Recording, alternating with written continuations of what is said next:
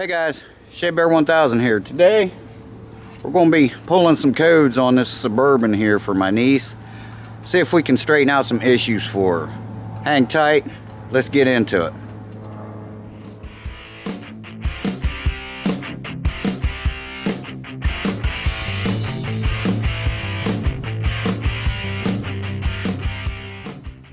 Okay guys, what we got here is this little Actron. It's a code scanner. It's the OBD2 pocket scan.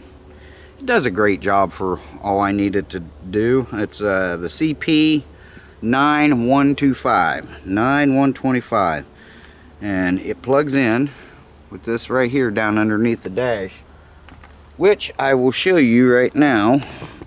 Get my camera off the tripod. I got my lens cap on there. Now right under there, that's where this thing plugs into. So we're going to go ahead and plug it in. Just like that. Okay. Now I know it's going to come up some codes for the O2 sensors. A lot of people call them knock sensors, but it's going to come up with a code for them. She has them. I will put them in for her.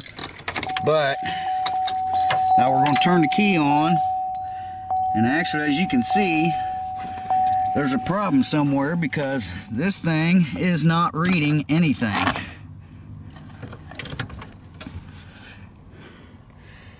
Okay, so we need to find out. There must be a fuse somewhere, because that should be, even with the key off, it should be reading something. It'll come across the screen.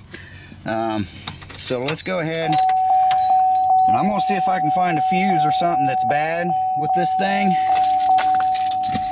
and then I'll get back with you as soon as I find out why the scanner's not working in here. There's something causing it. Probably a fuse. I don't know. I know she said she's had them scanned before. That's how she knew the O2 sensors were bad, but she can see right now it's not reading anything. And I know it's not the scanner, so let me check it out and I'll let you know what it is. Okay guys, we're going to check the fuses. I have the key on. I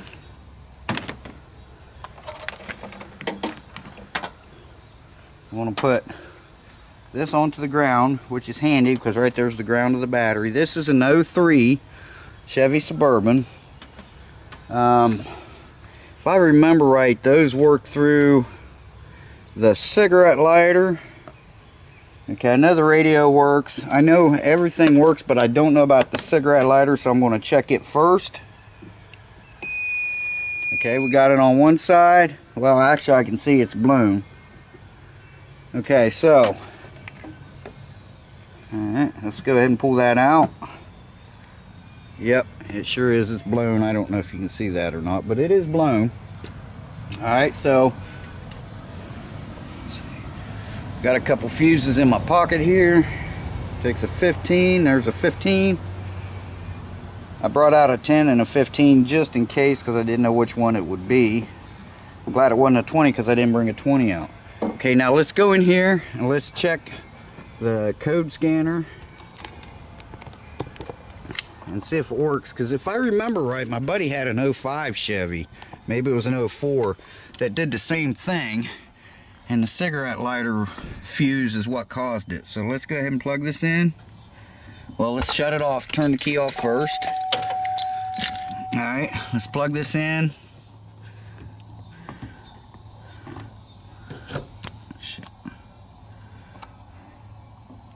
What we got? There it is, pocket scan. Alright, now we're going to turn the key on again.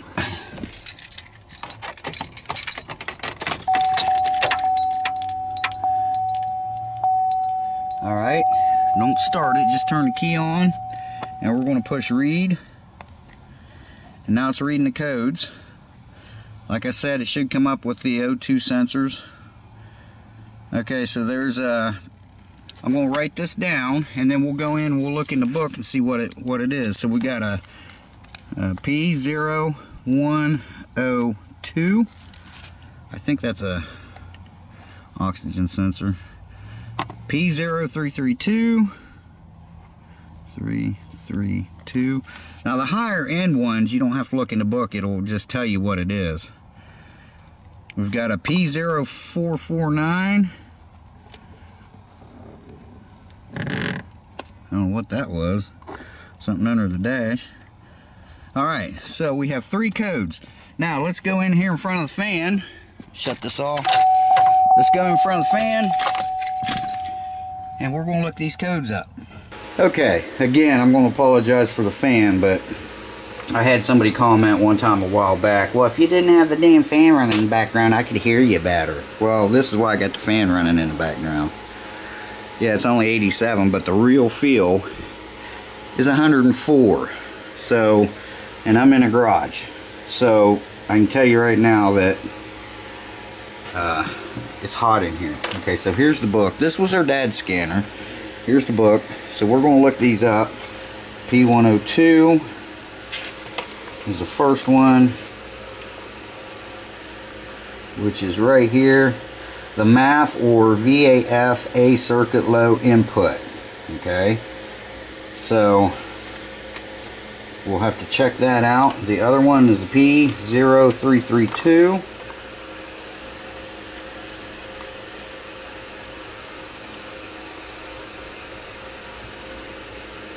Okay, knock sensor 2, circuit low input, bank 2. Okay, and I'll bet the other one, P0449.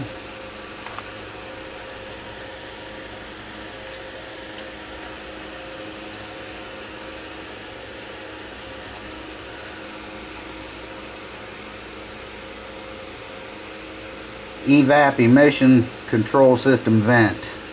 Okay, so it's a malfunction in that. So I'm going to look these up and see. Now the MAF sensor, the MAF sensor,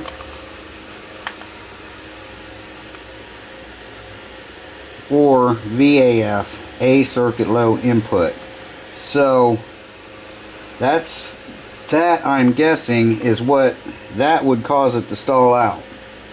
Okay, so what we're going to do is I'm going to look these up and see what the parts are, or see what the prices are on them, and then we'll go from there.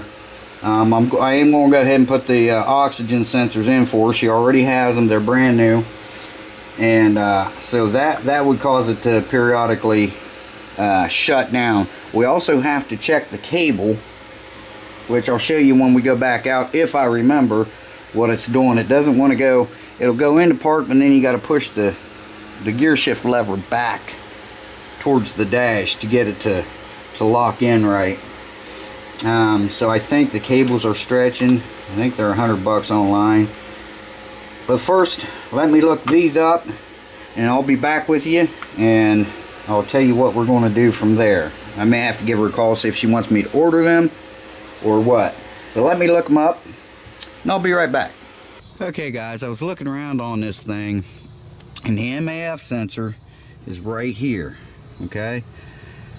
And I came out to look at it, and I thought, well, I'll just clean it before I, because they're like $50. You see that? This thing is unplugged for some reason, and I don't know why. I'm going to have to try to get a hold of her and find out why this thing is unplugged. And if I can't get a hold of her, what I'm going to do is I'll go ahead and pull it out and clean it. I'll show you how to do that. And we'll put it in, clear the code, and see if it comes back. So let me see, where is it? Can't see it from here. But I don't know why this would be unplugged. Also, the EVAP, it's down. I don't know if I can get you under here. What it is a solenoid, and it's like $50. I don't think I can get you.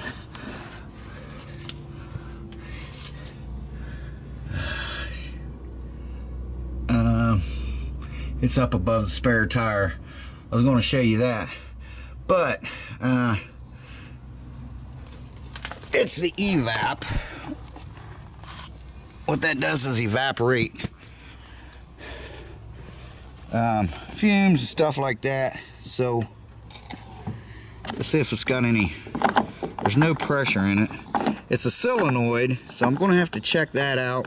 Again, it's like 50 bucks, and I may need to get a what do you call it? A pigtail, because I guess they've upgraded the pigtails on them. But we're gonna deal with that a little bit later. Right now, I gotta try to get a hold of her and find out why this is unplugged. So let me get a hold of her. I'm going to go ahead and clean it anyway, because it's real simple. Just loosen that clamp there, that clamp there. Of course, you unplug it. That's already done for us, thank you. This is a Delphi, okay. And then this will come out. But let me try to get a hold of her first, and we'll find out why that's unplugged. Okay, so I called my niece. She has no idea why it's unplugged. She don't know if it happened when they had to put a new alternator or starter or something. I don't know why that would have been unplugged, why they would have had to take that off. Maybe the alternator, but I don't know if you can see that. Just after the last clip, when I was on my way in the garage, it started pouring, so we're going to have to wait. But I will show you how to clean that.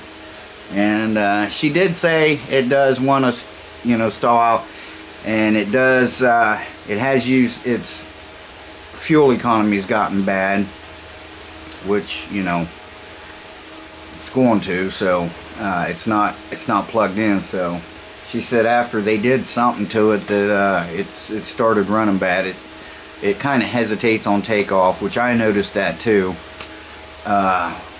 So as soon as it quits raining, we'll go ahead and pull that off. I'll show you how to clean it. They make special stuff to clean that. The mass airflow, MAF, mass airflow sensor. Excuse me. They make special stuff for it, but I've always used this stuff on them.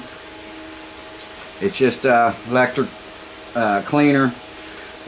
cleaner, you know, for switches, plugs, and whatnot.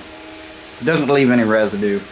A lot of guys say that you can use carburetor cleaner, excuse me, or, you know, intake cleaner. Sometimes they will leave residue, so I've always used that stuff on stuff like that, because we're going to be spraying it into the plug and everything, because it's been unplugged for a while apparently. She's going to call me back and let me know about the evap valve, or the evap solenoid. See what we're going to do with that, and the O2 sensors, NOx sensors she calls them. We're going to go ahead and put those in, but so that's going to take care of 2 codes there, and then she'll have the other code, which can cause it to you know, not run efficiently like it should. So she needs to get that part too. So as soon as it quits raining, might have quit now. As soon as it quits raining, we'll head back out there to the truck. We'll go ahead and get that taken care of. At least get that done. We'll clear the code on it, start it up, make sure the code stays off. Like I said, there's a reason they unplugged it. I don't know why. Maybe they just forgot to plug it back in. That's something you don't want to forget about, because it really messes with your fuel economy, and the performance of your engine is just, you know, it's terrible. So let's get on it. Okay, I gotta try to hurry on this because, well, it's kind of sprinkling, but I'm expecting more rain. So I don't know if they had this off to change the alternator, which is right over there, or not. But it's a standard screwdriver, or in this case I'm using a 5/16 nut driver, but I brought a straight screwdriver out just in case. Okay, it looks pretty clean, but we're going to go ahead and clean it anyway.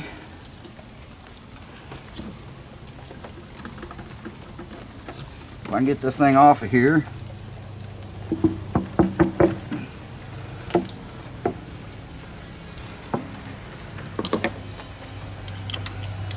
It's loose enough.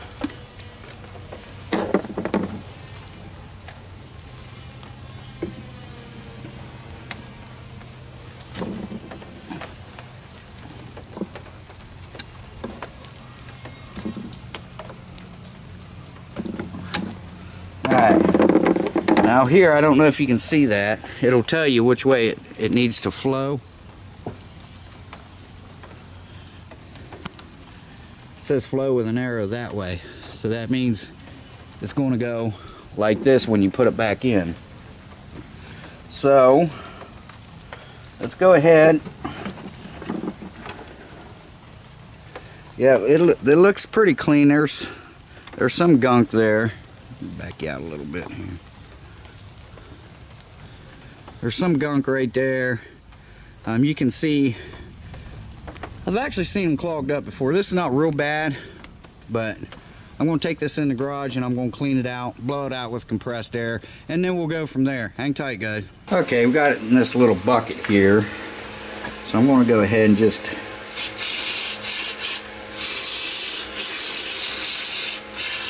spray that around there nice. I'm going to go to this side.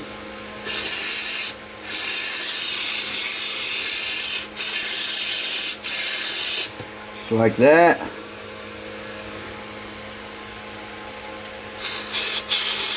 And spray that.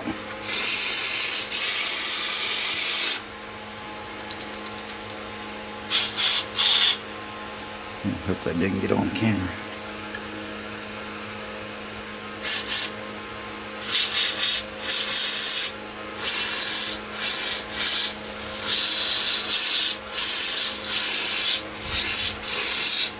Alright, now that's all we're going to do with this. I don't think I'm going to hit it with compressed air because that little hunk of stuff was gone now. So I think I'm just going to go ahead and I'm going to take it out and I'm going to put it on the truck. I'm just going to do the same way as I took it off. I'm going to put this on, tighten the clamps. And then we'll plug it in. We'll see what goes on after that. So yeah, it doesn't look real bad, actually.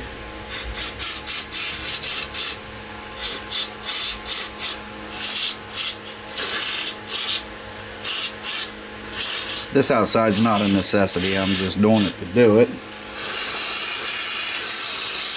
Alright, now let me take it out, put it on the truck, because it is still sprinkling, and then we'll try to clear that code, start it up, see how it runs, and see if that code comes back.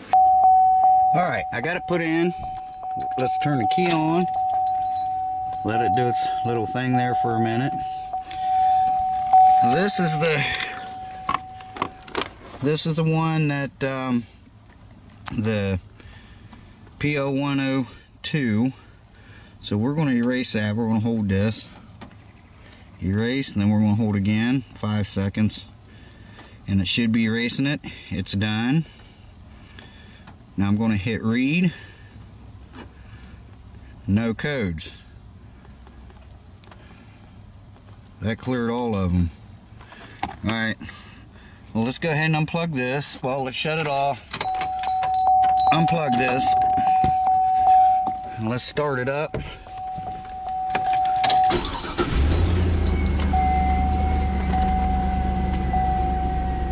No check engine light. It cleared all of them. Well, okay, let me take it for a ride up the street and I'll come back and we'll see if if it hasn't come on, we'll shut it off, start it back up and see if it comes on. Okay guys, we're back.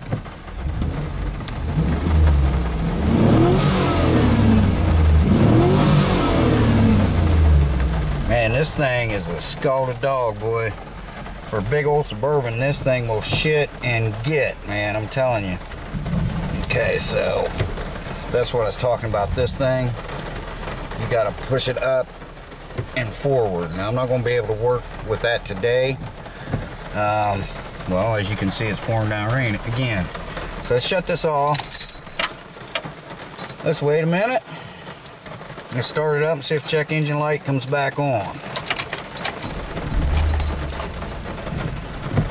No, no lights. There it is. It came on. Alright, so I'm going to run these codes again while I'm sitting here and see which one came back.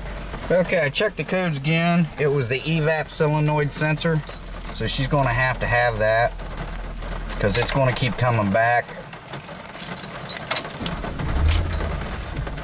It hasn't come back yet, but it will. I've started it 4 or 5 times.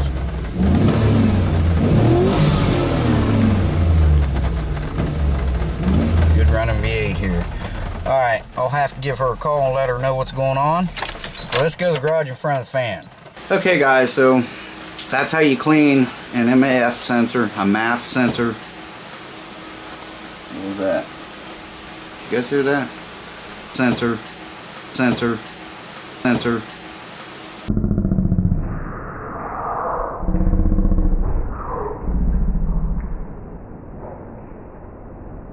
Mass airflow sensor.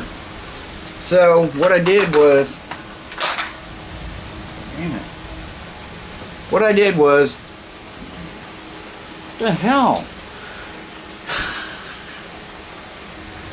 Anyway, weird shit going on. Got a story for you at a later date. But so I cleaned it. I cleared them codes.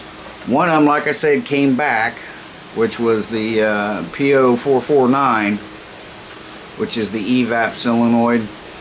It came back. I cleared it again, drove around a while, shut it off, started it, shut it off, started it. After that last clip, I did, you know, it didn't come back, so I drove it around again and it didn't come back. Running like a scared deer, you know. That thing will scat for a big old Suburban. I think it'll weigh around 7,000 pounds. You know, so talking 3.5 ton there. But it's going to come back because it's got an issue. It's throwing a code for some reason. It will come back. You know, maybe she can try, you know, a different gas cap. Try a new gas cap first. That might do it. Sometimes it does. But it's not coming back as any code that would really relate to, except for this. You know, I mean, it can cause it, yes. But I don't think that's the issue. I think it is the solenoid. So I'm going to let her know what's going on. At least, you know, it's drivable. I haven't, as you can see, it's still pouring down rain out there. I haven't got to check out the, to adjust the cables, the shift cables on it yet. So we'll see if she wants to come and get it. We can do that at another time, another date. Or if she wants me to, you know, wait on it to quit raining so I can check that out for her. Because if she needs cables, she might as well get the cables at the same time she gets the evap solenoids. So, but anyway, that's the only code that kept coming back. Like I said, it's off now. Might go out there and start up, might be on, it might stay off for a couple months. But usually when it's throwing codes like that, it is malfunctioning, because that's what it says, it's a malfunction. So, could be sticking. So, you know, I'll let you know if she wants, you know, if she wants to go ahead and do that when she gets a part or whatever. I'll something on my lens. I will, you know, I'll bring you along for me on that, with me on that one. I'll show you how to do that. It's pretty simple. I think any handyman or woman, lady, can do it. If they're, you know, if you can change spark plugs and something, you can change this thing. It's real simple. So also, yeah, if you can change spark plug, starter, alternator, you know, you can clean that mass airflow sensor, the MAF, not MAP, but MAF, M-A-F, mass airflow sensor. You can clean that. It's simple.